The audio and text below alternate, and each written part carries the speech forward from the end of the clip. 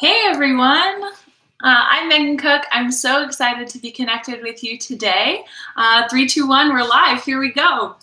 Welcome to Earth Live Lessons. I'm thrilled to be here to chat with you a little bit about my work. I am a deep ocean explorer and the manager of education partnerships and programs for Ocean Exploration Trust. If you're watching along with me live, feel free to drop your questions and comments down into the field below. I'll answer as many of those as I can as we get to the end of this. As an ocean explorer, I have the incredible job of working with a team who is working to go to places that have never ever been seen before on planet Earth and share that with the entire world as we do it. We'd have pretty cool jobs if we just did that for ourselves, but an essential part of our mission is developing the technology and tools that it takes to get to these faraway places. I'll share a little bit more about that in a minute, but also to bring other people along on these adventures with us, to share our exploration and inspire students into the types of careers that it takes to put together a mission team like ours at Ocean Exploration Trust. So I want to chat a little bit about how I got started in this work, and then we'll talk about some of the tools and technologies that we use to go down to these places that are fairly inhospitable for humans but on our planet. So a bit about me. I am one of those people who has loved the ocean as long as I can remember. However, I did not grow up anywhere near the ocean. I am from Boise, Idaho, USA, which is firmly in the middle of the desert.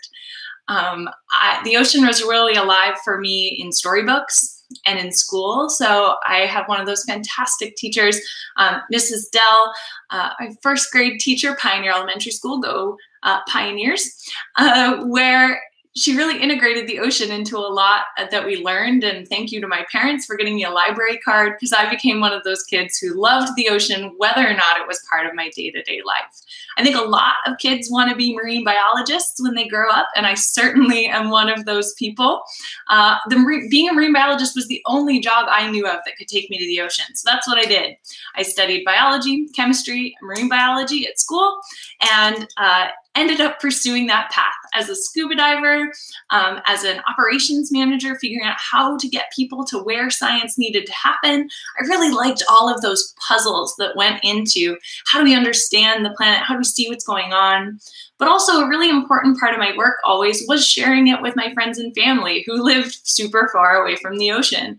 And that's how I really got interested, I think, in working with the team, with the Ocean Exploration Trust and the team that I work with now, combining those passions for understanding the planet, having new tools and tricks that are really neat and that we get to try out and have that experimentation and adventure of going out into the natural world, and then also sharing it with everybody as we go along.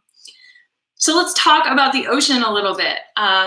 I am in my office here, not a lot of ocean in the background, but if we were to take a globe and we were to spin it around and you were to drop your finger on it, 3 times out of 4, if you just closed your eyes and stopped your finger on it, you would land in water.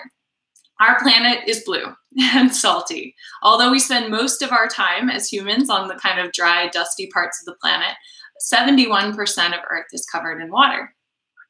Now, it surprises a lot of people still to find out that on a planet that is that blue, that is such a major part of our entire life support system for how we exist on this planet, that we have so little of our ocean explored to date. In fact, 95%, yep, 95% of our ocean is still unexplored, which is mind-blowing. I always just have such a tough time wrapping my brain around that fact. But there's a few factors that come in here, and I want to talk you through them and share some of those, some of the challenges, and then how we overcome some of those challenges to work in this environment.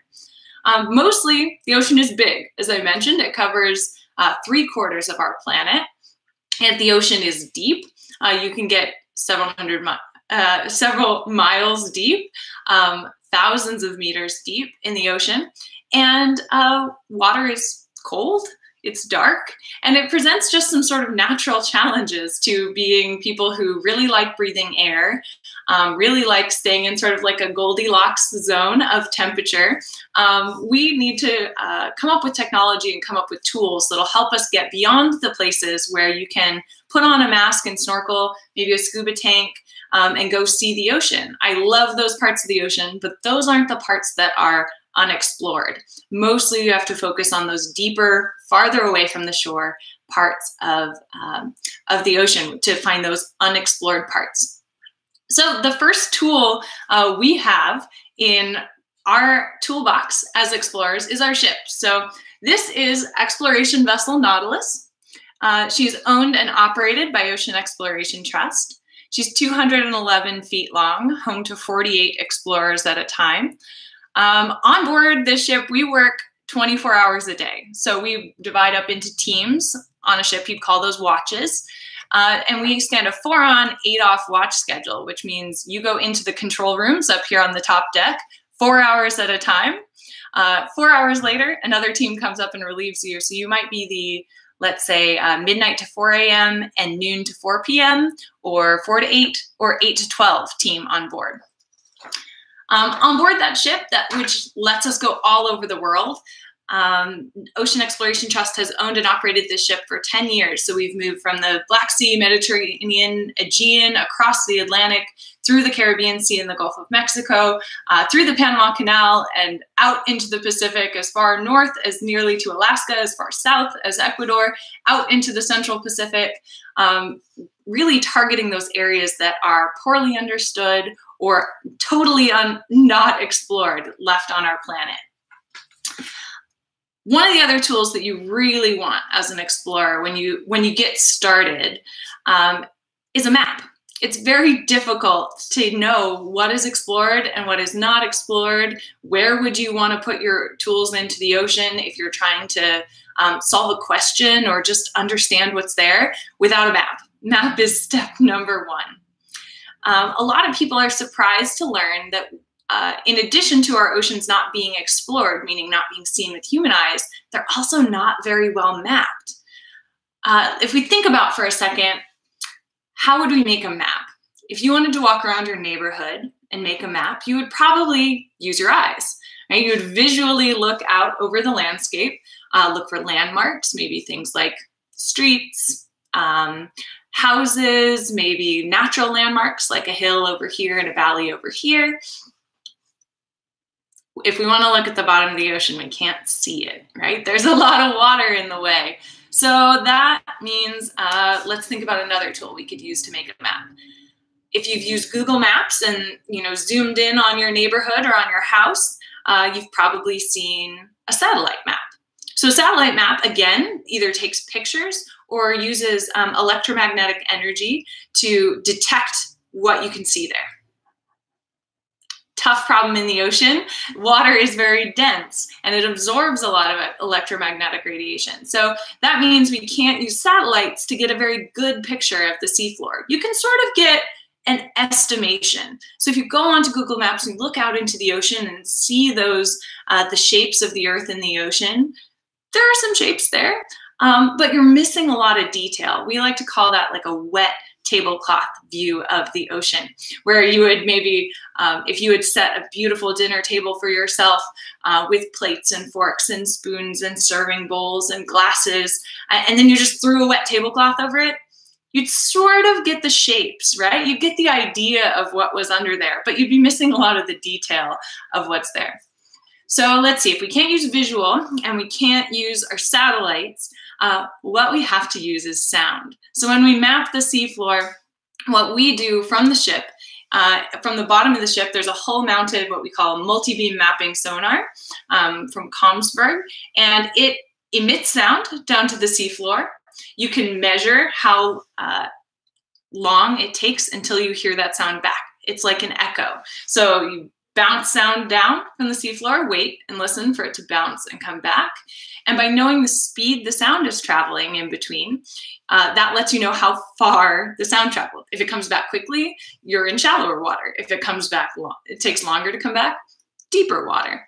But instead of just sending one ping, modern tools send 864 soundings in a single pulse. So we end up getting a fan shape of the seafloor and being able to cover a lot of ground as we are mapping the seafloor. Here's we have a patch design contest every year, and this was the winning design a few years ago. And you can really see that mapping system. So the idea of a fan-shaped sound going down, hitting the seafloor, and then the rainbow colors are how we estimate or how we visualize the seafloor. So warm colors like reds are shallower, all the way down to deeper colors. Once you have a map, now we can really decide where we want to go exploring. So the tools we use to go down to the seafloor are called remotely operated vehicles, ROVs.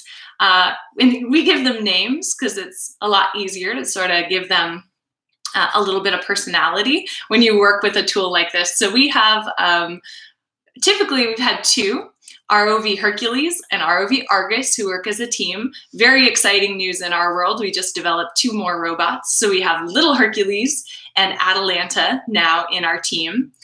I have some pictures of them, but they're perhaps not shockingly pretty dark. This is ROV Hercules on the seafloor. I'd rather use something a little easier to see for you all. So I made a little Lego ROV Hercules for us today. It's silly, but it has some of the right features as you go along. ROV Hercules is a lot bigger than this. He weighs 5,600 pounds and is about the size of maybe like a small van or a Jeep. But some of the features are the same. ROV Hercules has lights. As we work in the deep sea, you have to bring your own light down to the seafloor. So there's a whole panel. We call it kind of like an eyebrow bar or a bump bar. It is the light bar on the front of Hercules to shine down. In our configuration, ROV Argus would be above Hercules and connected to the ship. So these are robots on leashes. You can think about kind of like a dog on a leash, or we call it a tether. So these would be ROVs on a tether. They're connected continuously to the ship so that we can see the video from them. They have 13 cameras on them on the seafloor. So we can look in all directions and get both good situational awareness, which is sort of like how are the ROVs in space? How are they maneuvering near any features of the seafloor, whether those are volcanoes or chimneys or canyons or beautiful big corals that we want to make sure we don't disturb.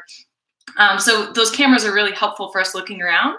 And they also collect some of our most important data that we bring back from the seafloor, which is who's there, what does it look like, how big are things, what's the biodiversity, what kind of animals or landscapes did we see as we were there. So cameras, lights, very important. We also have manipulator arms. This is so funny. Two manipulator arms, just like my model. I like to say Hercules is right-handed because the right arm is much more dexterous, meaning it's much better at doing small tasks, delicate maneuvers, things like snipping one branch off of a coral if we want to bring a sample back to the surface with us, using scoops, using thermometers and magnets to pick up different things on the seafloor as we're operating. The right arm is very strong and very good at holding heavy things, but those two arms in combination mean that we can not only just observe on the seafloor, but bring back a lot of information about the types of things that we find. Other features of our robot, of our ROV here, would be our thrusters. Only fit 2 onto this model, but ROV Hercules has 6. There are paired thrusters that help it move either forward and back, side to side, or up and down, and can be used in combination. They're flown with a joystick box, so a lot of people like to learn that it looks a little bit like a game controller, but a whole lot more complicated than that. So all of the people in our operation stay safely on the ship, working in that watch schedule, that rotation, which means we can stay well rested.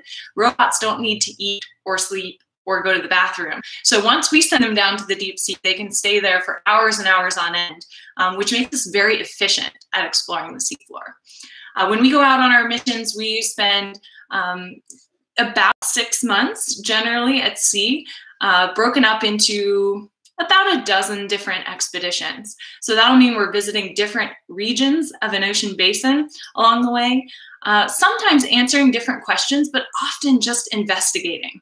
Exploration is so important because it is the step before science really starts, before research and asking those questions. In order to say, you know, how is something changing, or has something always been here? You have to have a baseline to start from. And exploration of the deep sea is still at the stage where we are creating the basic understandings of how the system is working on our planet. I love getting to work with these tools and getting to use this technology because it's always changing. ROV Hercules was originally built, let's see, about 20 years ago. But it's hard to say that Hercules actually has a birthday per se, because you can always change out the equipment on board. So we're constantly putting different sensors, different samplers, different types of tools on and off the ROVs, depending on where we're going, what types of things we think we might encounter, because you never really know when you're exploring something new for the first time. And that keeps the robot both new, sort of regenerated, I guess you could say, but also means that we're constantly getting to help move other scientists and technology partners' ideas along, because we spend so long at sea. So we have the chance to bring things out, trial them. Chances are they won't work out perfectly the first time. That's just real. Do some more work and then take them back out into the sea again. And I love being part of that and letting the world be part of that through our website and social media, trying those things, failing, trying again. I think that's really a powerful part of our work, and I love it. What kinds of things do we see on the seafloor? There's lots of folks asking, have we ever seen a giant squid? I have not seen a giant squid, but I would love to. What kind of life do we come across at hydrothermal vents? You guys, hydrothermal vents are the coolest landscape. It is the place where the skin of the planet is tearing open as two tectonic plates move apart. The heat of the earth is heating up water with rocks and minerals, and that chemical energy is releasing out in clouds into the ocean, and it creates habitat for so many cool types of life on those spots. There are giant tube worms at some sites. There are little itty bitty, like hair-like tube worms at some, but you also see shrimp, crabs, fish, sharks, all kinds of life thriving in this totally dark, totally chemically intense landscape. I just love it. We've also seen there's just amazing life in the deep sea. I think that's something that people maybe have as a misconception in their mind, is just because this place is far away, it's dark, it's very inhospitable to us, that it would be inhospitable to other life there. And we get to see remarkable creatures. And I totally recommend you check out our YouTube, which is linked down here below, for thousands of videos of cool discoveries that we've made. Some of my favorites include a jellyfish that looks like a firework. I just love that one. We have slow motion 7-gill sharks. We had a surprise visit from one of the largest hunters in the ocean, the sperm whale, a few years ago that I was so lucky to be on board for. Another one of my favorites is the vampire squid that puff out their webbed tentacles, sort of like a circus tent, and capture the water and capture prey in that way. There are so many remarkable moments that we've gotten to see. But again, what's most important to me is that I didn't just get to see them. We get to share them with everybody in the world who's watching live, kind of like you're watching live right now, or who tunes in a little bit later. The deepest our ROVs can go is 4,000 meters for ROV Hercules. It's 6,000 meters, brand new 6,000 meters for Argus and Atalanta and Little Hercules. So we're really excited for that new technology capacity.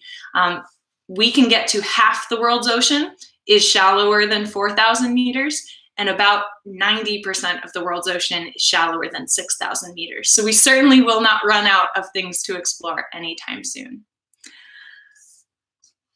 Just to wrap up, as we get ready to finish this up today, I just want to tell you that it will never, ever, ever be a generation of explorers more important and more famous than the ones that are starting right now. So if you are interested in this, don't let anything curb your enthusiasm and your passion and your curiosity for this. It doesn't matter where you grew up, what kind of career path you want to go down. One of the most important tools to help us get this work done is the team. I get to chat with you here today, but I'm here representing over 1,200 members of our core of exploration who are not just scientists, but they're engineers, they're technology specialists, they're filmmakers, they're educators, students, professional mariners who all come together, collaborate together, and get this work done. None of this would be possible. None of the videos that I hope you're all checking out from the links below would be possible without that teamwork and without it all coming together.